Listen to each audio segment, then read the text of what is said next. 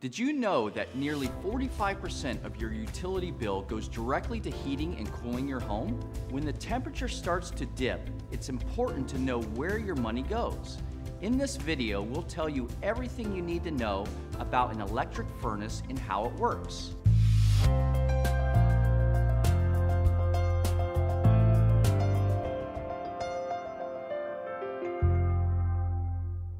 Hi, I'm Brian with Fire and Ice. There are a number of ways to heat your home with a central air system.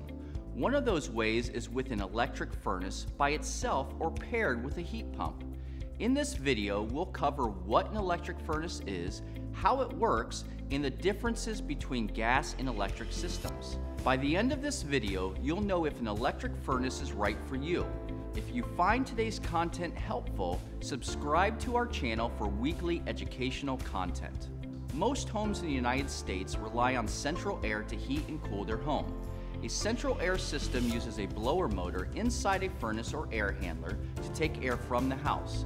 The air is then heated or cooled depending on the season and pushed back throughout the house through the home's ductwork and vents. In some homes, natural gas or propane is not available, and an electric furnace or air handler is used to heat the home. Have you ever looked into the toaster when toasting bread? Much like a toaster, an electric furnace works the same way to heat your home. An electric furnace consists of a cabinet with a blower motor and heating coils attached to it. The heating coils are also referred to as heat package or heat strips. When a call for heat comes from the thermostat, an electric current runs through the heating coils, making them extremely hot.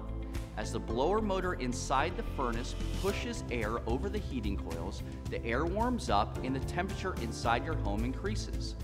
Once the desired temperature is met, the thermostat tells the system to shut down until heat is needed again.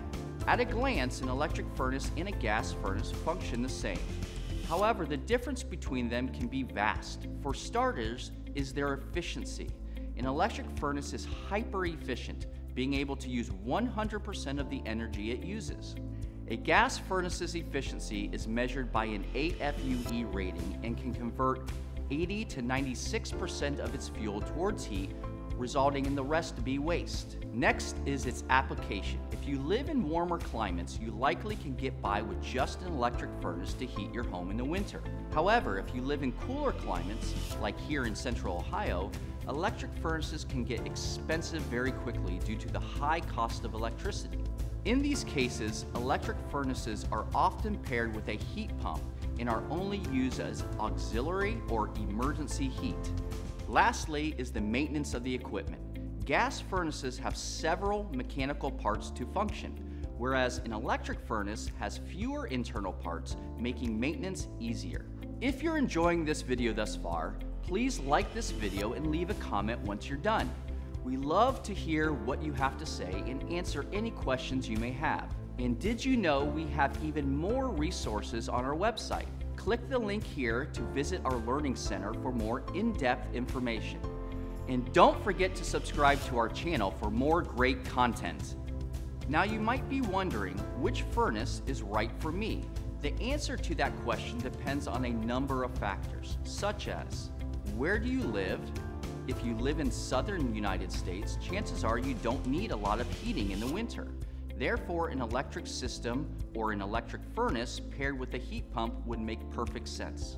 However, if you live in an area where it gets cold for long periods of time, you might want to consider a gas furnace and an air conditioner. That's not to say you can't heat your home with an electric system, it just will likely be more expensive since electricity has historically been more expensive than natural gas. Another determining factor is access to fuel sources. Some homes lack access to natural gas. In these cases, an electric furnace and a heat pump would be worth considering. Next, are there any indoor comfort problems that you want to solve? Issues with humidity, uneven temperatures, hot and cold spots? The type of furnace you choose should address these concerns. Lastly is your budget and how long you plan on living in your home. If you plan on living in your home for the next 10 to 15 years, you may want to consider a system with a higher efficiency and a greater investment. But if you plan on moving in the near future, upgrading your outdated system with a new entry-level furnace can add value to your home's resale value.